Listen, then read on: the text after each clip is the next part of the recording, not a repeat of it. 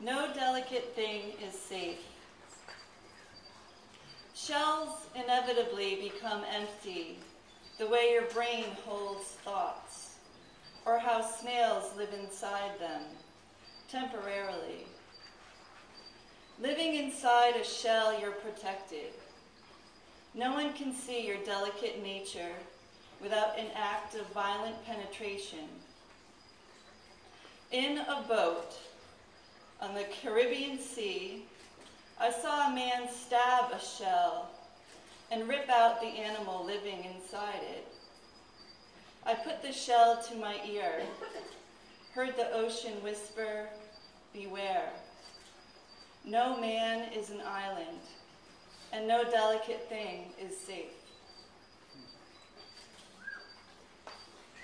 He sent his bird to her, and their birds then communicated their innermost desires and secrets with each other.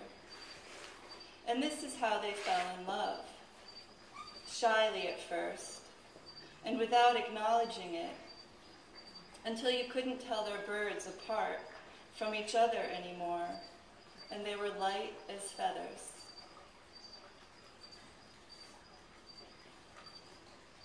Poem for Joan Miro's The Flight of a Bird Over the Plain, number 3.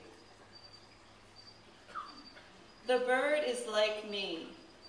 The bird becomes me. I fly through the hole in the sky that is blue and leave the brown field behind. I leave my human body behind, leave science behind. I carry with me a string of eggs.